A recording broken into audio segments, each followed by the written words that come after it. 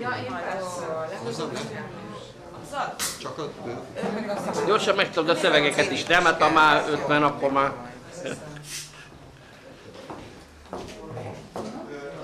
Most? Készítsem?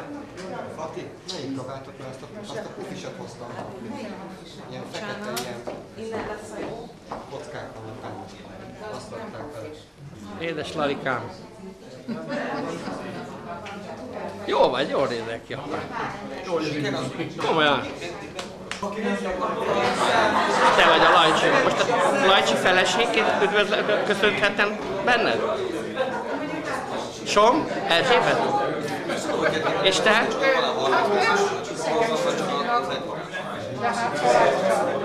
Nagyosan ér magam. Nehogy az a...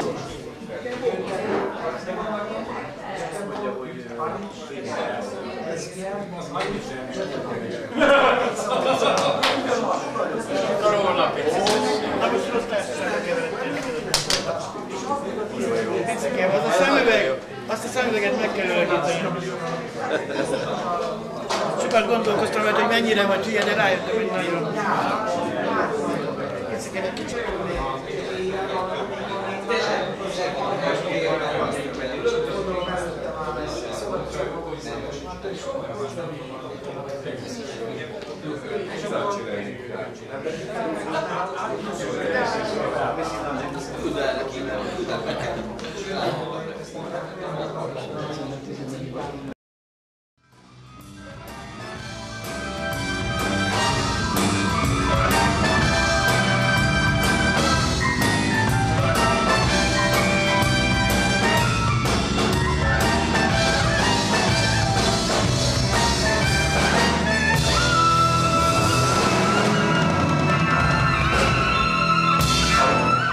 RaM-ban 64 című dalát hallgattuk, akkor röhögtünk az egészen. Mi lesz majd, amikor én 64 éves leszek, kit érdekel ez?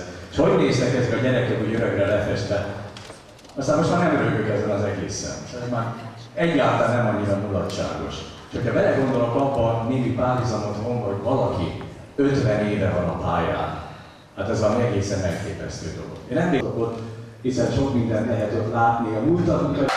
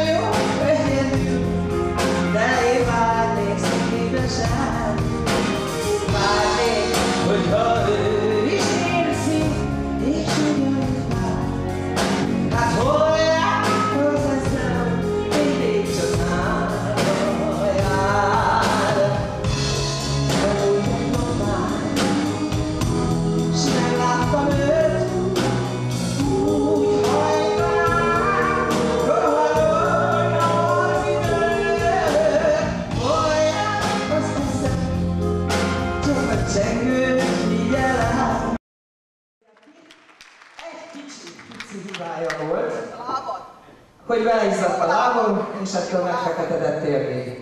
Úgyhogy elég érdekesen néztem volna ki, ha ott ezt leveszem, de nem vettem le, hanem megnyertünk mindent, ami létezett. Az Omegával, mint üvöltő dervisek, indulhat a zene. Szerintem ti is tudjátok ezt.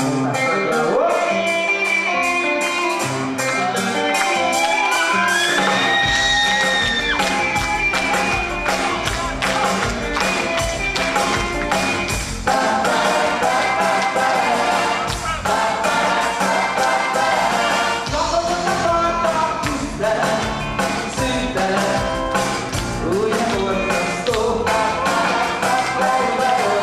szó,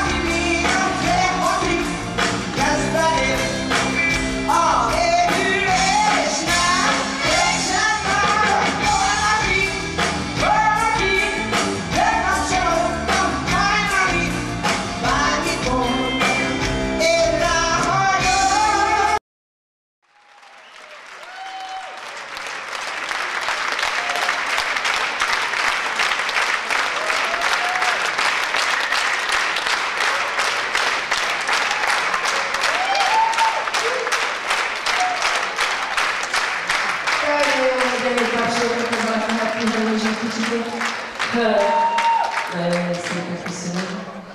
És hát akkor egy kicsit elindulunk a fesztiválok után más irányba. Mégpedig egy olyan dallal, amit sokkal később énekeltem ugyan, de hát ennek is nagyon klassz a története. A Generál együttessel, Cini-Tinik, baromi jó kis társulás volt. És az igazság az az, hogy ezt a csodálatos dalt, amit altatódalnak indítottunk, de hát persze, ha egy gyerek emellett el tud aludni, csak gratulálni tudok. A lényeg az, hogy mi elkezdtük énekelni, és utánunk elkezdte énekelni ugyanezt a dalt a Csábi, fele a pofáját, meg jó. Na mindegy, de mindenki tudja a nótát, tőle is egyáltalán. Szóval próbáljuk meg együtt ezt a csodálatos szépen.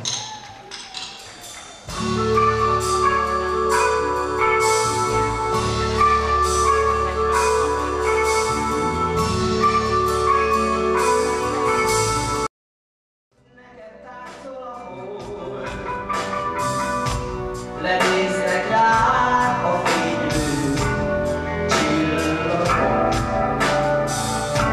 A sötét folyóparton álmos nagy léka ül. Hamtalan csuva nem ismer rá, látom ő is haza repül. De könnyű álmok hosszú cél, hajtas elműs májszél. Aludj el, kis ember, aludj el, álmodj tisztán dolgozó, álmodj élet kis patakot. Aludj el, kis ember, aludj el.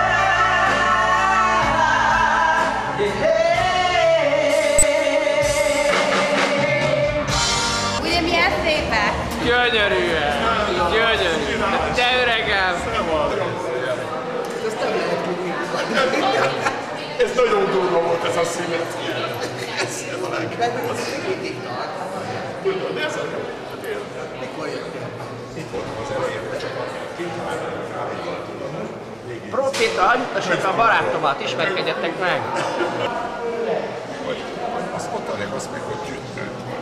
Mindegynek. Annyira szép az a különös. El nem hiszem. És akkor megyek oda a polgármester és mondom neki. Szia, vagyok a Hosszú Farok tévétől. Hosszú Farok tévétől. Igen, de én kérdezem, hogy hát igen, ő a régi nagy barátság. Lajoskádat vigasztaltam. Múlt héten vigasztaltam Lajoskádat. Margal be. Nem volt ott, amikor... De ezt nem töltött, igen. Én akkor nem láttam, nem voltam, de ott valaki viszont kettőnket szerelmetes. Volt egy film, Fusson utolérjének, az volt a címe. Volt belőle még egy éles jelenet, mint ahogy a Bétótlat is mondta, abban az időben jött divatba ez a hokedli cipő. Jó magasak voltunk benne, meg soványított is, meg minden. És ebben a filmben Bodrogi Gyuszkó volt a partnerem, és életem első filmes csókja. És mondták, hogy figyelj, állj be így az óránál, és akkor szaladod a Gyuszkó és csók. Hát, szaladt is Gyuszkó. Csak Gyuszkó idáig ért. És azért ért idáig, ugye, mert egy olyan magas cipővel voltam, ami állni is alig bírtam. És na mindegy, én voltam a legkisebb, én voltam a kezdő, ledobtam a cipőt, mezitlábáltam, jött a csók, és egy csodálatos dal, amely azóta is azt gondolom, hogy örökzöld, szép, szerelmes, na jó, nem mondom tovább, énekeljük.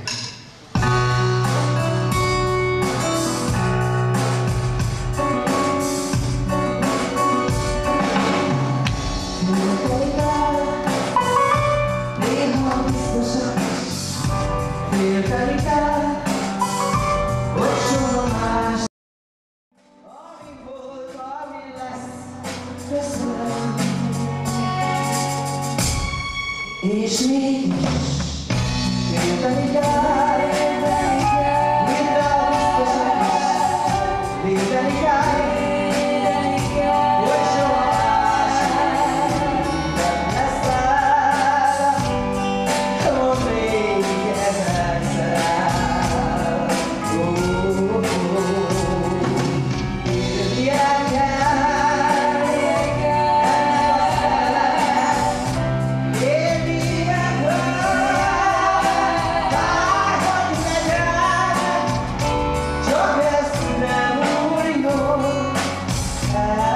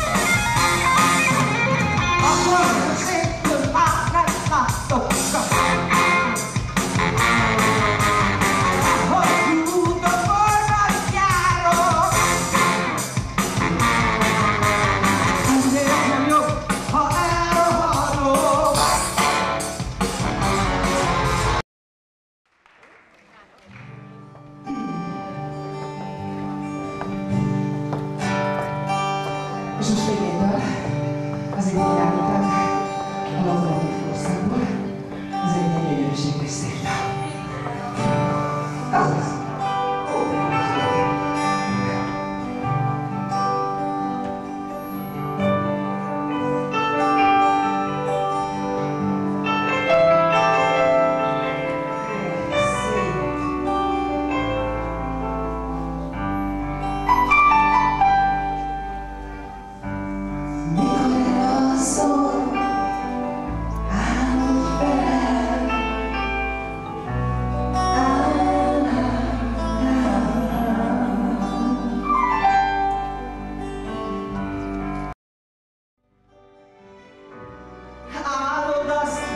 Hogy dalol a fény, s talán lasságtól is én. Mikor elalszom, álmodj velem.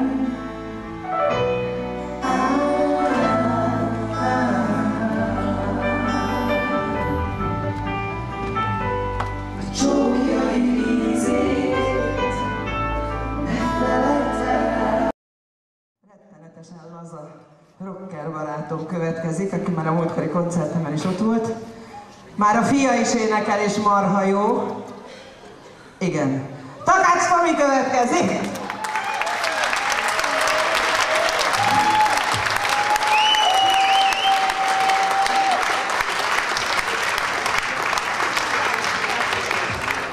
Ja, saját mikit van pontos. Nem fagylaltott hosszú, akkor nem csak jó. Ha hiszitek, hanem nagy tisztelője vagyok a Cininek.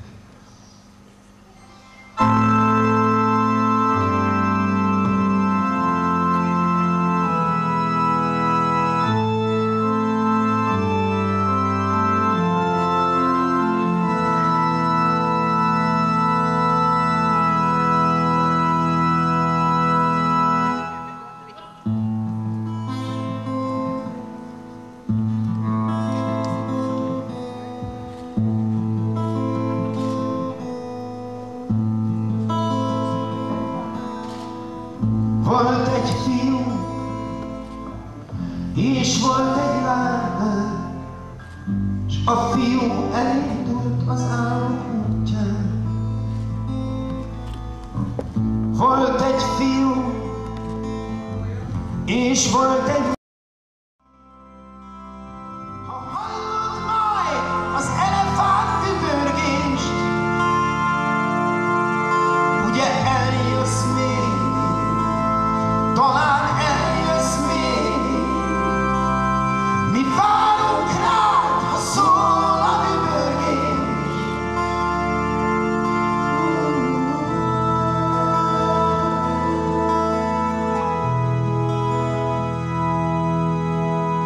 Volt egy fiú, s egy forró délután eltévedt végleg az élet útján. Eltévedt fiú, talán eljössz még, mi várunk rád, ha szól a dübörgés. Ugye eljössz még, ugye eljössz még, ha hallod majd az elefánt dübörgés. Ugye eljössz még, talán eljössz még, mi várunk rád, ha szól a dübörgés. Ugye eljössz még.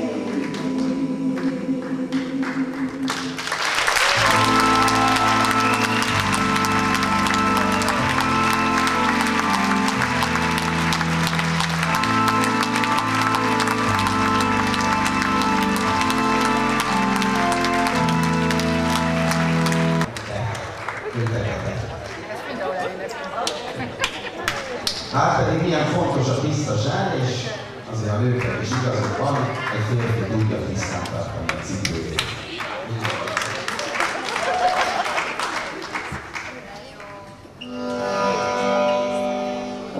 Húsbaromósan kezdem a dalt, aztán bekerülünk el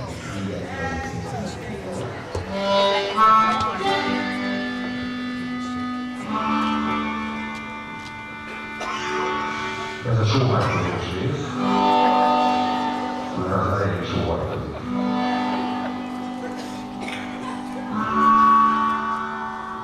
Lehetne akár srangli is.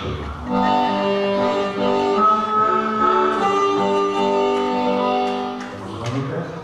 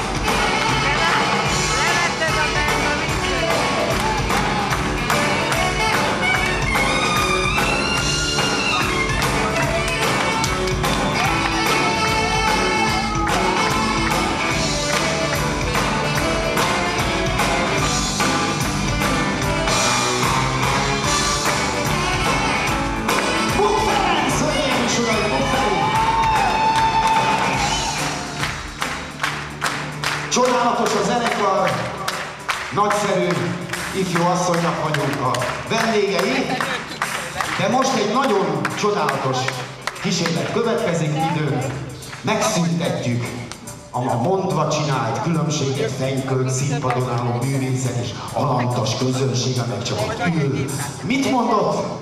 Ez egy hülyeség. Mit mondott Andy Warhol? Mindenki művész és minden igaz.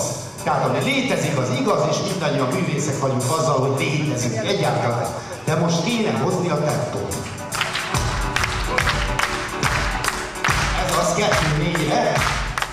Mert hogy dramatizáljuk ezt a kis szöszönetet, két alapvető szeretet. Azt szolgálna, hogy Isten vagy a természet megteremtett minket, kinek kiteszeni.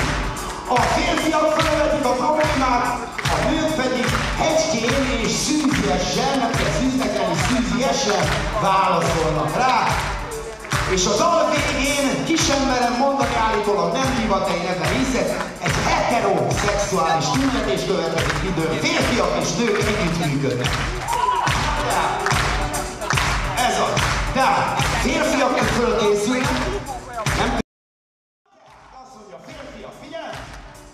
Azt mondja, egy, két, polcsonyába léptek! Éneklik a férfiak! Polcsonyába! Hol a becsület? Ennél többet ér! Nagyon jó, ez az! Figyelj!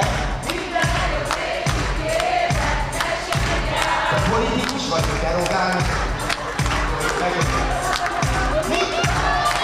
Most ugyanezt hangosan! Mindenki hangosan! Királyon és királynő!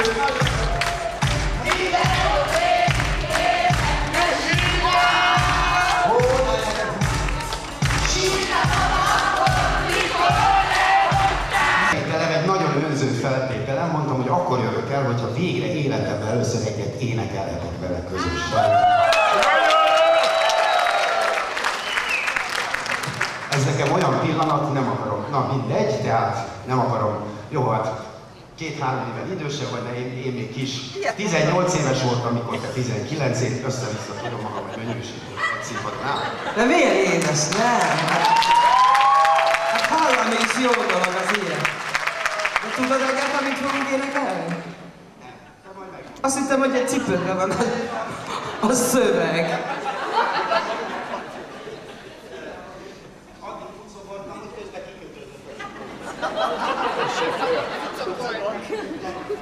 Hát arról énekelsz folyamatosan, hogy kell féled a cipődet. Hát... Na jó, 2 nótánk van. Az első, tudod melyik a szerelmes? Hosszú. Azt én kívántam, másikat te. Miért mentél? Nem lehet vele így nézni, és az embernek érte jöttem. Na jó, próbáljuk meg akkor az elsőt, jó?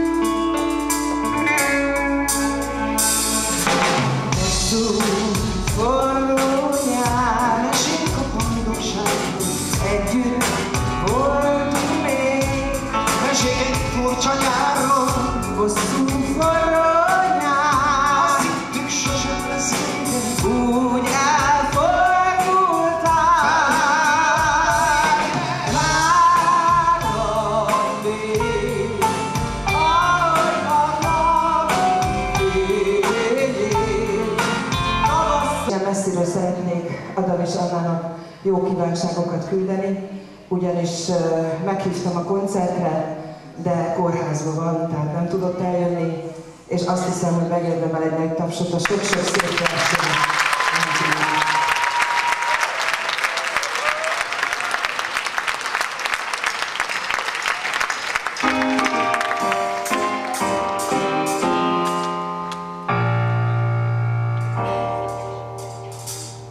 Tegnap fény volt, ó, igen.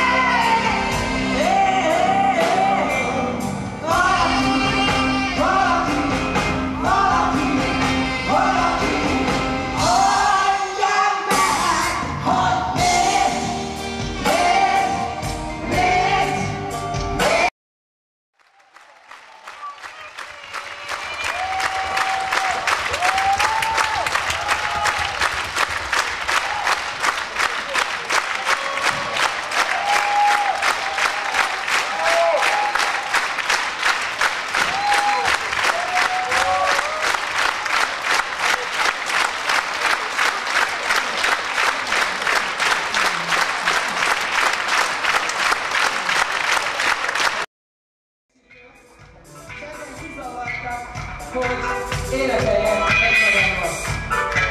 És aztán mi csináltunk belőle egy jó tempós kis dalát.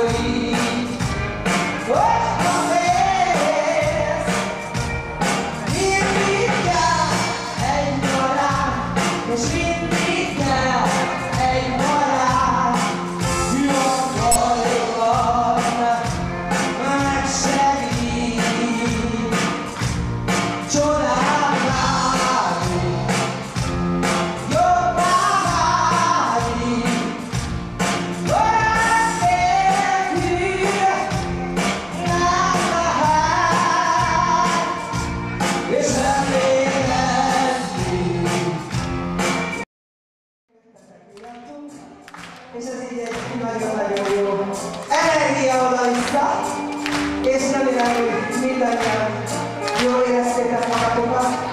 Én nagyon boldog vagyok, hogy ennyi évet énekelhetek, és talán még van benne egy kis idő, úgyhogy találkozunk még legalábbis azt remélem.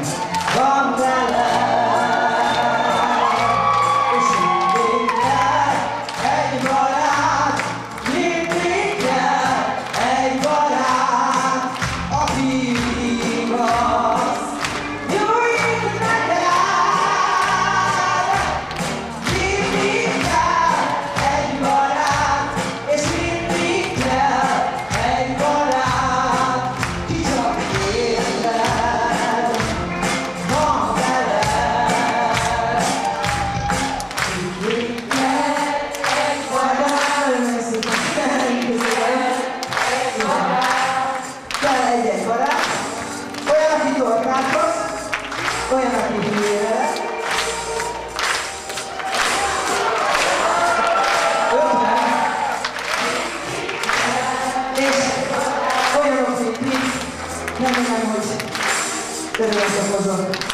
Az énekléssel, sok-sok évvel, és a szeretetben van, ami minden jön belülről, és meg is jön veled mindenöttünk. Egy barát, aki vihasz, nyújt neked, mindig kell egy barát, mindig kell egy barát. Ki csak érted van vele, és most maradjatok így, mert meg kell, hogy köszönjön, csak sajnos fél vagyok melegben. Először is Papp Gyula, és az elfele. István, hol vagy? Gyertek arrébb, hogy lássuk. Munkferi, Hölga, István. Beteg elé, Kizoli, nyújj ezt a nevet. Kornályi András, figyelj! Aha, aztán Fatimával, és a mi csodálatos sokavisság. Csáki Barbara és Simon Edina. Nélkülük soha nem sikerül, azért boldog közményre. Nagyon köszönöm neked is. Basszus, elvegyem.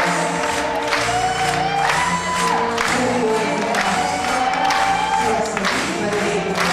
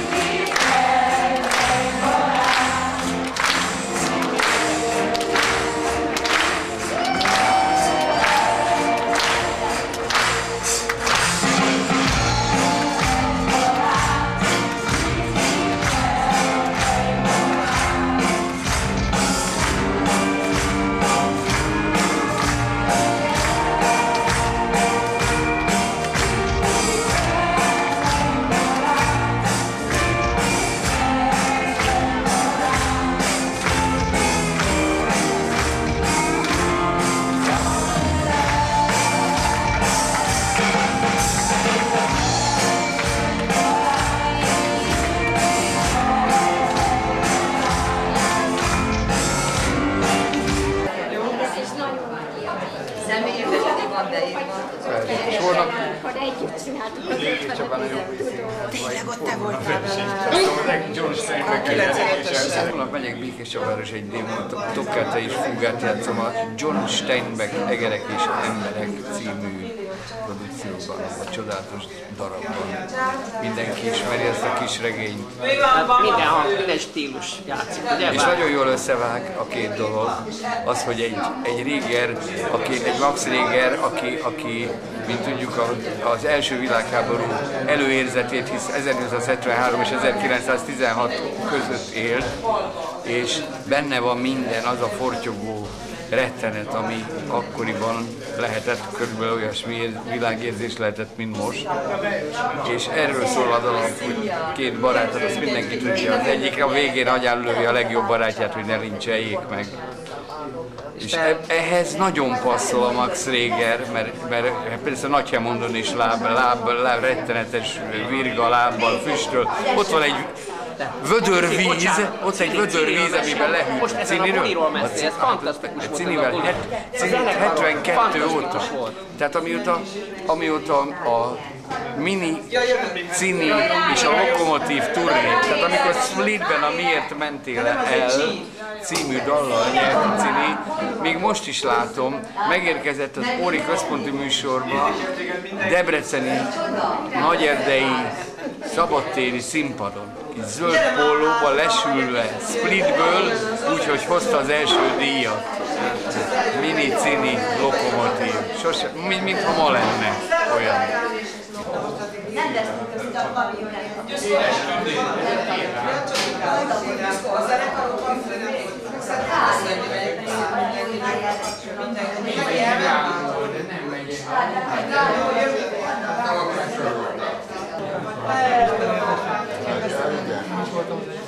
Ezek szerint Ritka pillanat együtt az ifjú pár.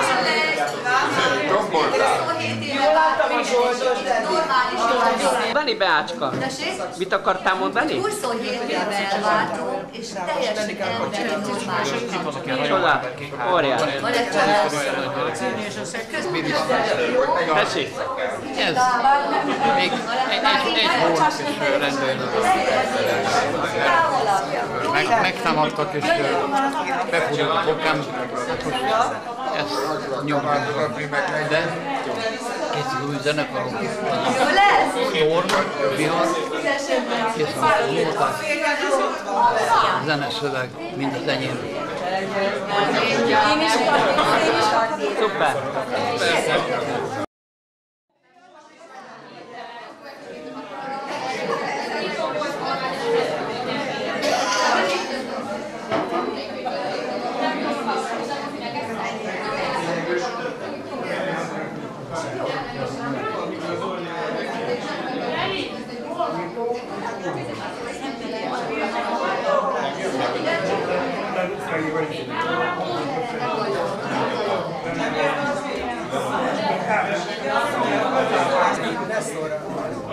Szerintem miért tudnél el, mert azért én nem vagyok a zenei életben, mégis szeretnék.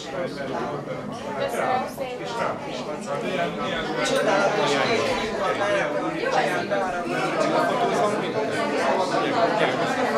Ott a Bea, már vele csináltak? Nem tényleg.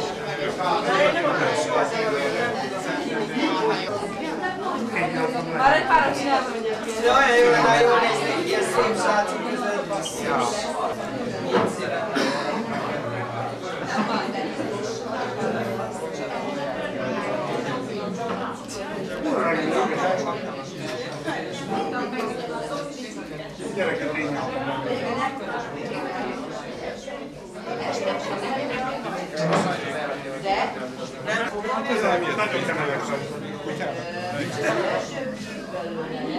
Jézusom, jóskodni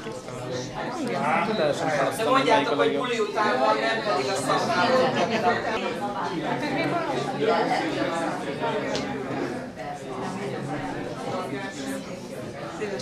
Gyere, te is akartál futni. Csak gyere, akkor aztán meg jön meg a gyerekek. Úristen, mi van?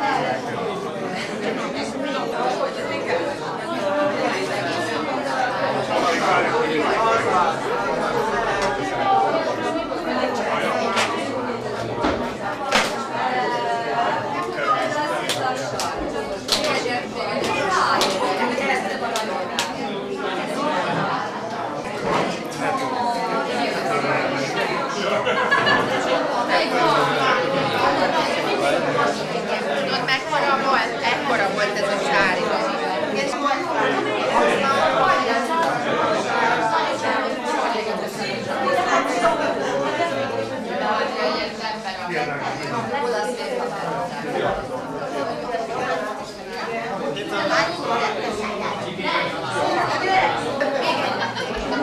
azt már